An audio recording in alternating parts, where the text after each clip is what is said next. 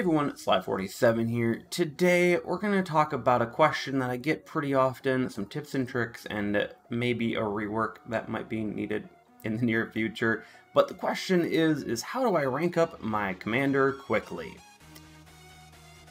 If I could just send back a GIF every time, it would be this. That's the neat thing. You don't. So, unfortunately, when you see World of Warships Blitz and you go, oh, grinding up to tier 10 must be the end game, right? The lie detector determined that was a lie. No, it's not the end game. No, the real true end game is getting your commander up to a level 11 or level 12, because those skills sometimes can almost be borderline necessary to actually have a good ship in that entire line. Especially certain legendary commanders or even epic commanders have skills that are very high up there that all of a sudden take a ship from being mid-tier to being meta. So it's definitely something we need to talk about. So I'm going to drop some tips and tricks on how to grind your commander a little bit faster, because of course We're in the end game now. I'll also cover what actually happens at tier 12 when you actually reach it for your commander. Then I will be going over kind of my ideas and fixes of a commander rework, going from a simple, easy, slap-on solution to some larger scale ideas that I have done, which of course I will make sure I have timestamps down below, so if you want to skip right to that, you can. Let me know your comments and thoughts in the comment section down below. Let's get into it. So first up to bat is something I know probably pretty obvious to most people who play the game, but who knows, we might have newer players joining us. Hi, welcome. But to help you rank up your commander a little bit faster, premiums tend to help, and how they exactly help is you are allowed to put a commander, as long as it's the same nation, like this. I have my Conqueror commander on my Vanguard. It is HMS, so basically I can put even my DD commander on my Vanguard if I wanted to, and put it on there. Maybe it won't be the correct spec for that ship, but at least you'll be working on that commander XP while you're grinding another ship or something like that. Continue pushing up that commander to even higher levels. Also, for the newer players, I would highly suggest picking up tier 7 and 8 premiums over tier 5 and 6 premiums, as these generally offer a more playable section of the game. There's a lot more players there, so you're getting into matches quicker. And then of course the 5 and 6 you'll most likely be getting eventually from the missions crate that you'll be unlocking as you play this game over time. So unless you specifically really want a tier 5 or 6, you're going to potentially get them for free out of those mission crates if you play often enough.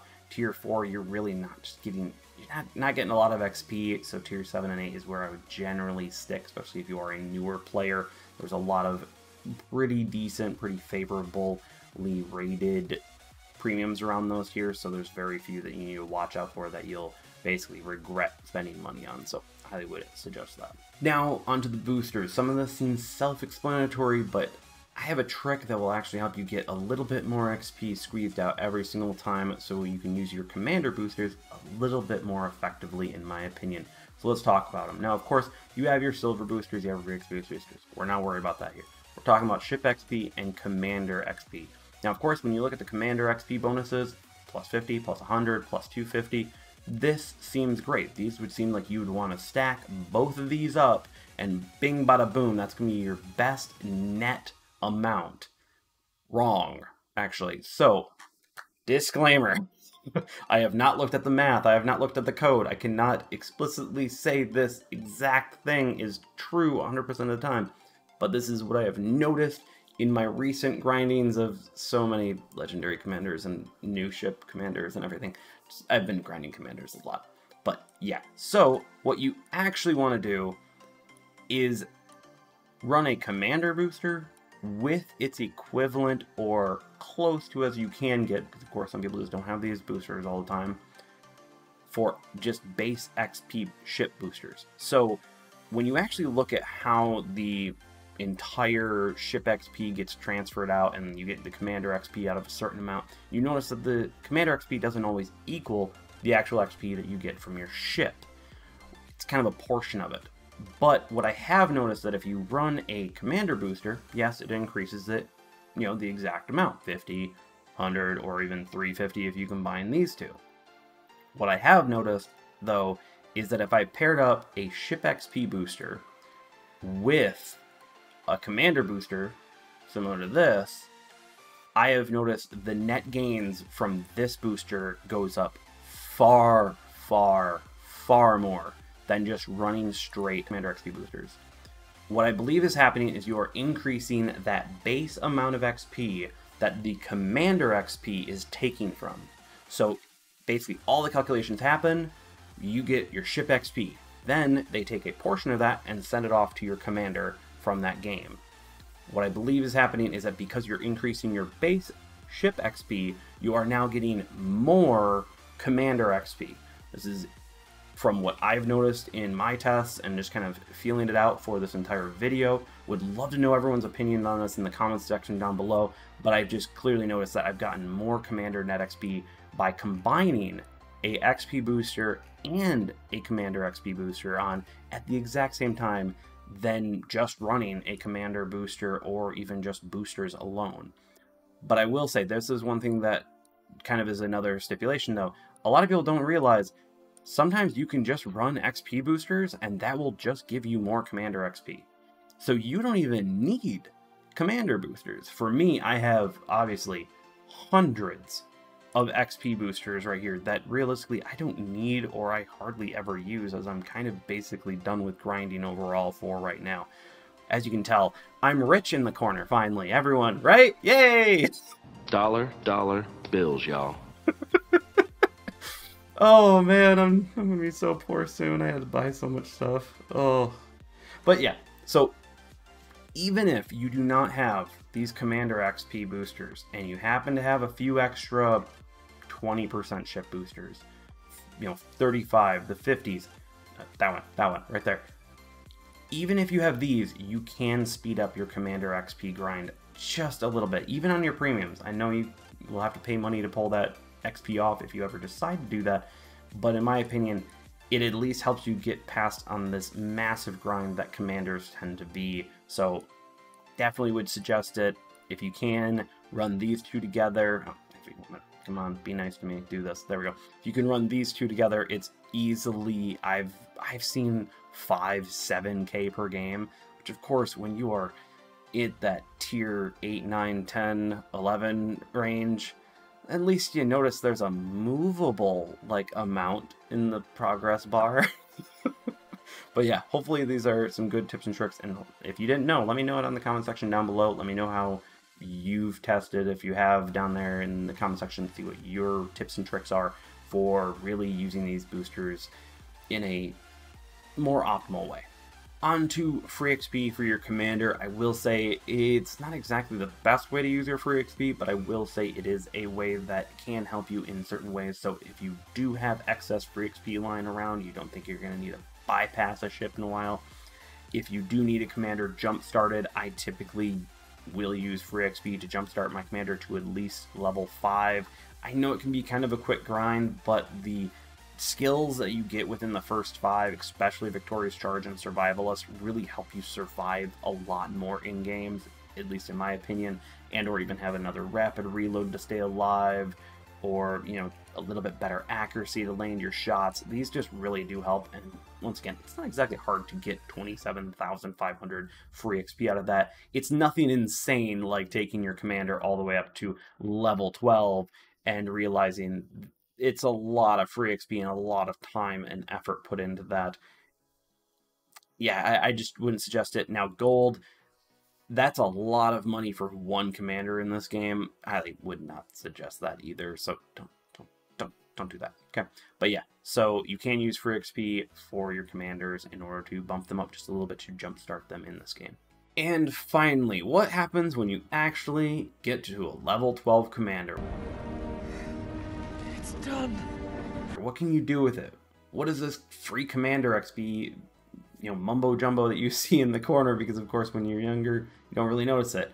Well, what it allows you to do is do a free reset on that ship, or even a free retraining for that commander onto another ship line. So let's say you play tier 10 of a particular ship, realize it's not exactly lovely, and you want to switch it over to, let's say, a better, more meta ship like the Malta or the Minotaur. Well, you can take that commander after getting enough grinding done, and pretty much transfer and respec them completely for free for an entirely another ship line. It does take a while, but also you are at tier 10, so you're typically getting to 120 or 240,000 for full reset actually pretty quickly. So yeah, it's there when you actually want to do that. Now let's talk about commanders in general, because yeah, oh boy. Okay, so I'm going to use Isabel here as an actual reference here because she's missing something. Key and critical to her entire kit, and it's because it's brand new, or at least I should say newer in this game than commanders overall. So as you can see, Isabel is on the Atlantico, pretty much the only ship you'd want to actually put it on, has skills at tier 9 and tier 12. So these are great skills, perfect for her. Absolutely great. Love that. Here's the problem. It's on one ship in this entire game, and by the way, you need to grind about 1,000,000 XP to get her up. That's a lot of games in one ship. Just one. We're not talking about other lines like, you know, per se, BD over here, which basically I can run on just an enormous amount of potential ships on the entire HMS Premium shops. And that's really my problem with it, and really one of the easiest fixes, in my opinion, if we could get wargaming. One of the first things with commanders actually shouldn't be the end game, because especially APCS, which is mostly the preferred, IFHE is only for exceptions, and of course this is for carriers, but overall APCS is a skill that once you get it, you will notice a considerable difference in the power of your ship in most situations. Giant Hunter, of course, helps. Citadel Strike is kind of more of a meme, but Horizontal Protection Expert makes your ship just straight up tankier. Obviously not the Minotaur, but in general, there are some higher level skills that help out ship lines dramatically. In my opinion, first things first, commanders, their entire grind needs to be cut by at least 1/4 of the time. You should be pretty much unlocking your level 12 skill if you went up the entire way, up a grind from tier 1 to tier 10, and potentially if you use gold to retrain them every single time on each and every ship, which would be expensive, you should be at least at going on APCS pretty quickly on your tier 10, if not already have it. Now, let's say you're resetting a few times, you should at least get to tier 10, maybe just about to unlock tier 9 or at tier 9, just there, because I have gotten to tier 10 with a level 8 commander. Still waiting on getting my level 9. It's just way too much of a grind. We're talking a few hundred games still at tier 10 just to unlock skills that could potentially have made that grind so much better. So wargaming, and I really would love to know people. I know some people have talked about 1/3 of the overall removal, which would put it at about, I think it's like around 700k or something of experience on your commander, which would definitely be quicker. But I think that they need to cut the grind for commanders greatly, because this is a long grind. There are plenty of rulers of the wave players that do not actually have level 12 commanders on those ships. They don't. It's a long grind for certain ships. Now, let's go back to Isabel here, because there's a particular ship we need to talk about here, particular stuff. So you can't buff certain things that aren't on this list here of the details. Take, per se, radar. Now, radar is in this little diagram right here, but it's only on legendary commanders, which I can definitely see 1+ radar is incredibly powerful. But maybe we should talk about adding in, secondary overload, or maybe even fixing Mistweaver to work with, fuel smoke and or emergency engine smoke, I believe it's called. We definitely need to add more to this if we just want an easy fix. So wargaming, and I know a lot of people would probably be like, hey, this is the easy fix and such. You add an extra secondary overload right there, and on marksman or on close quarter combat experts probably would be the better one, is you add in additional time on your secondary overloads. that'd be a pretty average fix. Add in, you know, certain other things in other areas. Maybe you can change up the names of certain things if you're not feeling it's quite fitting. But I do believe we need to add those newer skills in that have been added to this game and allow for us to spec in for commanders per se, like the Schlieffen, which literally you just, like, you run the most boring build on the Schlieffen because pretty much, yeah, guess what? Fire Supremacy, Marksman doesn't help you. Like Adrenaline Rush does, but there's a lot of other skills in there that you're just grabbing the most bland and basic skills. You're not really noticing too much of a playstyle difference when you're playing these newer ships that have these unique skills.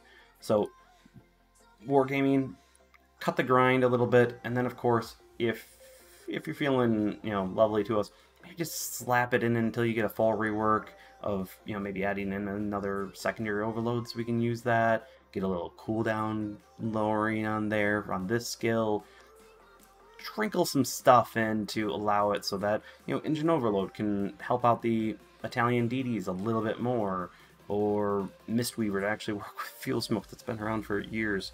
So, yeah, so the general overall gist, let's shorten up the grind and let's actually bump up a few things, because I don't think a full commander rework is going to be happening anytime soon, but I don't think it would be exactly too hard to say, hey, these skills add in just a little bit extra help for the newer skills that are in this game.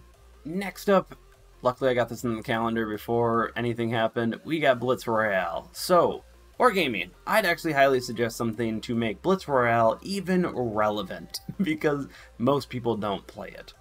So in my opinion, add a commander just chunk boost that you get. So let's say you win Blitz Royale. Winner, winner, chicken dinner, right? You get a nice chunky like 50k commander XP. You just get that. Make it so that Blitz Royale, it's all about commander buffs. I would absolutely love that. Respawn, of course, is for that, hey, it's very simple, easy grinding, you can do it every single time. Blitz Royale, let's say that's more focused on commander XP. You know, let's say it trickles down, like every game you get a nice chunk of like 2k if you're in the top, you know, 12, but if you're in the top 4, you're in 50k, 35k, 20k, 10k commander XP. That way it makes sense for people to actually play Blitz Royale. So there's like, hey, I'm going to play Blitz Royale and specifically work on this commander in order to just finish up that grind, make it a little bit quicker. If you know, per se want to keep up the same numbers, that would be a nice style. But obviously balancing will need to occur. I'd highly suggest that. I think Grand Battle should actually be almost like a containers box area where basically you get a bunch of containers at the end of the game, or you get a bunch of blueprints. So that makes sense to be like, hey, I want to do specifically Grand Battles to maybe get blueprints. I'd love to make all of the game modes in Blitz a little bit more applicable, even if they're maybe not so much fun or needing a little bit of touch-ups here and there. But I do believe that Blitz Royale would actually get some good playtime, especially even for me, if I knew that, hey, if I get in the top 4, I'm getting a nice chunky commander boost from that, and I think that would be really enjoyable for the entire play base, and maybe even get people to start enjoying Blitz Royale just a little bit, though. Let me know if you want some fixes on that game mode, too. I do think it could be fun. Now, finally, I'm going to shoot for the moon. Wargaming.